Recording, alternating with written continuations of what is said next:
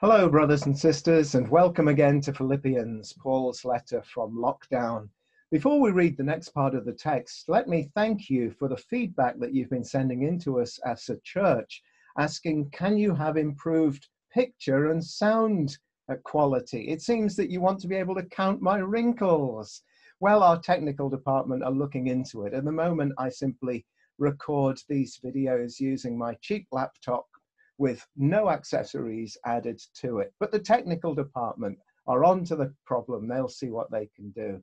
But today, it's not T for technology, it's T for Timothy. And we're going to read about him in Philippians chapter 2 and verses 19 to 24. Paul writes, I hope in the Lord Jesus to send Timothy to you soon, that I also may be cheered when I receive news about you. I have no one else like him who will show genuine concern for your welfare.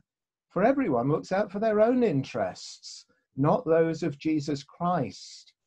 But you know that Timothy has proved himself, because as a son with his father, he has served with me in the work of the gospel.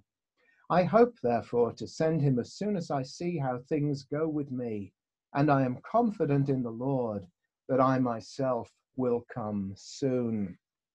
It's very clear from those words that being in lockdown has not in any way dampened Paul's enthusiasm for the gospel.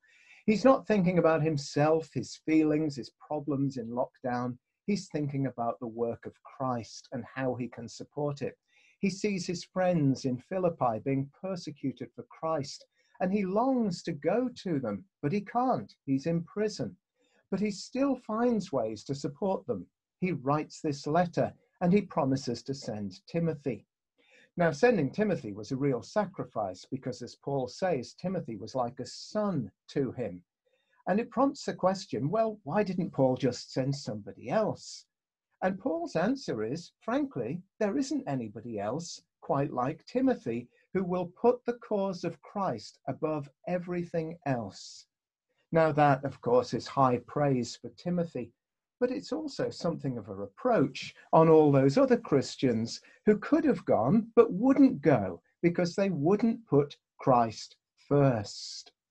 Paul writes in verse 21, and it's very poignant, everyone looks out for their own interests, not those of Jesus Christ. What an indictment. Too many of them were thinking of their own safety. Oh no, Paul, I couldn't go and get involved with persecuted Christians. That's very risky, you know. Too many were concerned for their own comforts. What? Me go on a missionary journey? Oh, I might get malaria. They eat funny food over there, you know. Oh no, I'm far too fond of my home comforts.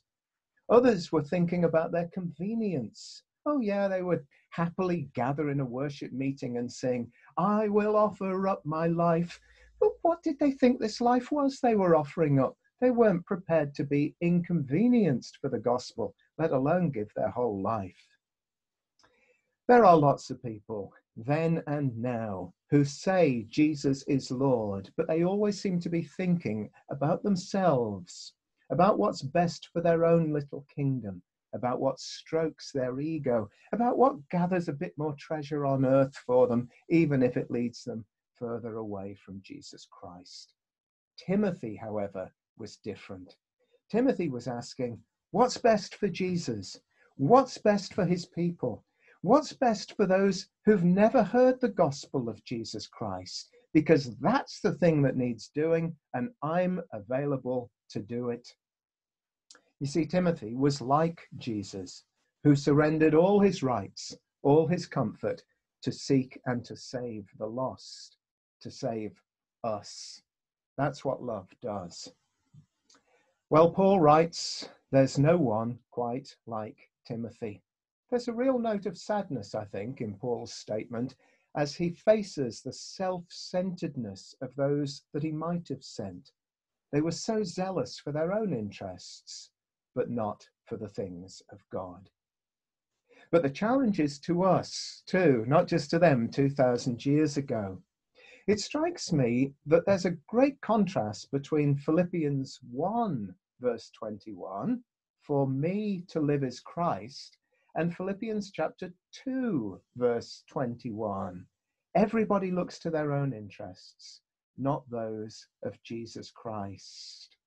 Here's a challenge for you.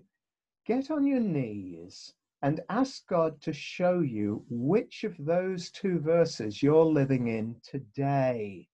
Say, Father, am I in Philippians 1:21, for to me to live is Christ, or am I in Philippians 2:21? I'm looking to my own interests, not those of Christ Jesus. Father, show me where I am right now, not where I was 5 years ago, 10 years ago, when I first became a Christian, I first loved you and I was full of zeal. Show me now. Am I in Philippians 1:21, or am I in Philippians 2:21? Let's pray. Father, we thank you that Jesus gave up all his rights and comforts to save us. By your Spirit, make us more like him for your love's sake. Amen. God bless you, friends. Bye for now.